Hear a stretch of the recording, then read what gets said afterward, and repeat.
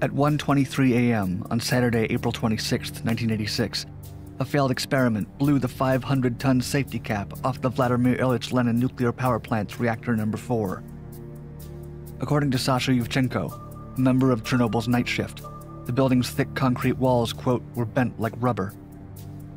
Further recalling the event for the Guardian newspaper in 2004, Yevchenko said, quote, "There was no ceiling, only sky, a sky full of stars. Ionization radiation shot into the air like a blue laser beam as the core of the nuclear reactor was exposed to the world." He remembered, quote, "thinking how beautiful it was." Despite trying to hide the failure from the world, the sheer magnitude of the disaster soon called for a massive response force to be formed to deal with the fallout. Officials hastily assembled an army made up of firefighters, pilots, miners, and local volunteers. Their long list of tasks included removing the irradiated debris from around the reactor, constructing a sarcophagus which would entomb the destroyed reactor, wide-scale decontamination, road building, and the destruction and burial of contaminated buildings, forests, and equipment, not to mention animals, both wild and domesticated. To say that theirs was a mammoth task is an understatement. It was a cleanup effort that would span for 3 years following the disaster and put many of the first responders in mortal danger. While some in their ranks were forced by the superiors and Communist Party officials to work at Chernobyl by means of direct orders, many thousands more actually volunteered to participate in the Chernobyl cleanup. Many even extended their work in the zone beyond the initial compulsory term. These workers were called liquidators.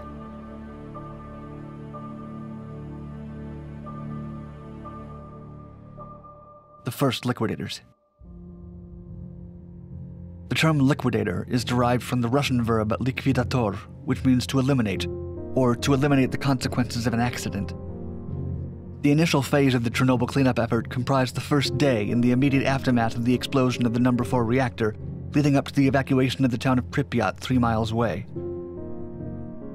This first round of liquidators included those who responded just after the explosion occurred, those in the control room and various chambers of the reactor itself, as well as firefighters who responded during the early hours of that fateful morning.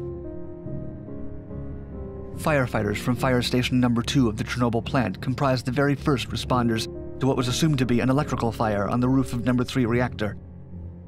Ominously, they wore no protective clothing, and none had dosimetric equipment to measure radiation levels. Once the fires on the roof were under control many hours later, a group of firemen from the Pripyat Brigade climbed into the ruins of the reactor hall to aim their hoses on the glowing crater of the core itself, where the graphite was burning at temperatures of more than 3,600 degrees Fahrenheit. These firemen were exposed to higher levels of radiation than even the victims of the atomic bomb dropped on Hiroshima at the end of World War II. Some military units also arrived at the scene within the first day of the disaster. One soldier, Sergei Bondarenko, would later testify the following. "The first day after the accident was a mess. No one knew what to do, and the residents of Pripyat were not informed about anything, and thus suspected nothing."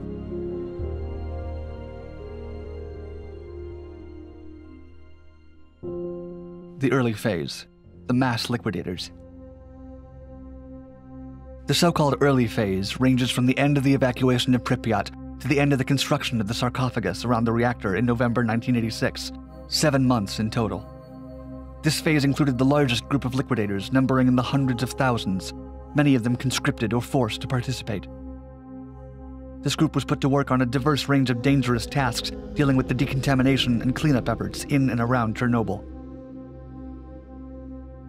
Firemen continued to work on the scene, and thus also formed a crucial part of this phase of liquidators.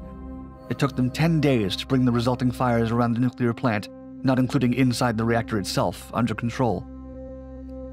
According to the World Nuclear Association, during those 10 days, the area around the Chernobyl plant experienced the most significant uncontrolled radioactive release in human history. Another vitally important group of liquidators were the helicopter pilots who flew as close to the destroyed and wide-open reactor as possible in order to dump suppressants like boron, lead, clay, and sand onto it from above. Their orders were to drop 5,000 tons of this material by thousands of these helicopter sorties to ensure that the fire in the reactor's core was finally smothered. Every effort had to be made to ensure that the meltdown of the reactor's core was stopped before possible radiation of the Black Sea itself, not to mention numerous rivers in the region. If radiation found its way into the area's water supplies, the fallout would amplify the catastrophe significantly. 400 miners were brought in to excavate under the reactor to stop the meltdown. The miners concluded their digging of the needed 551-foot-long tunnel below the reactor on June 24, 1986, 60 days after the disaster. They even stripped naked, working in temperatures exceeding 122 degrees Fahrenheit to get the job done. Another group of liquidators was the so-called men on the roof. Radio-controlled vehicles, including a lunar vehicle from the USSR's doomed lunar program, were initially used to clean up the debris on the roof of No. 3 reactor, but all the machines failed as the radiation corroded and destroyed their electronic circuitry. Therefore, the cleanup crew was forced to use manpower. This particular crew was given the nickname Bio-Robots. The debris on the roof had to literally be removed by hand. Almost all these bio-robot liquidators were 35 to 40-year-old reservists called up by the armed forces who were given no choice in their assignment. The men were instructed to run onto the roof, throw as much radioactive debris and dust onto a shovel as they could carry, run to the side and lob it over the edge, then make a dash for the interior and hopeful safety. They had a mere 90 seconds to achieve this. General Tarakanov ordered these men to remove the lead sheets covering the walls of government subcommittee bureaus to make them into rudimentary protective clothing. However, this lead gear could only be worn once, as it absorbed too much radioactivity. Many soldiers fashioned a fig leaf out of lead that they inserted between 2 layers of underwear. They also wore a lead cap as headgear and slipped lead-padded soles into their boots. These soldiers lived in tent cities all around the 30-mile zone of alienation, the exclusion zone that encompassed Chernobyl, Pripyat, and surrounding forests and villages. Many soldiers were tasked with using bulldozers and other earth-moving vehicles to level the highly irradiated and charred forest land in the zone. Miles of pine trees had died due to the extreme levels of radiation in what liquidators dubbed the Red Forest. These too had to be cleared and then buried. Following the clearings, convoys of trucks would sweep in, coating all the ground with a sticky solution that suppressed dust. These same trucks would be used to decontaminate all the buildings, roads, and other structures in the zone in continuous convoys that lasted for months. Copious amounts of the same solution were used, which was called burda, which means molasses. Hundreds of these lead-protected trucks were involved in the liquidation. However, each one had to be buried after just a few weeks of use due to the high levels of radiation. Soldiers, along with supervising groups of scientists, were also used to measure radiation and plant yellow flags in hotspots with high levels of radiation. Scientists included scores of chemist scouts who painstakingly measured radiation throughout the zone. Soldiers and police were also asked to provide security, access control to the zone, and oversee the continued evacuation of surrounding populations. There were even groups of female janitors who had to clear food left inside abandoned homes to prevent outbreaks of infectious diseases. A less well-known group of liquidators were the power station personnel, who were required to operate the remaining 3 functioning reactors at Chernobyl and were bussed into and out of the plant every day for work. These included process engineers, nuclear physicists, logistics workers, technicians, and operators needed for a nuclear power station. After all, the Chernobyl plant still had to supply nearly 10% of the Soviet Union's energy needs at the time. Construction of the sarcophagus that entombed the reactor began in June 1986 and lasted 206 days. The construction process consisted of 8 stages, and hundreds of construction workers were needed to work the 1,312,335 cubic feet of concrete and 7,300 tons of the metal framework used to erect the sarcophagus.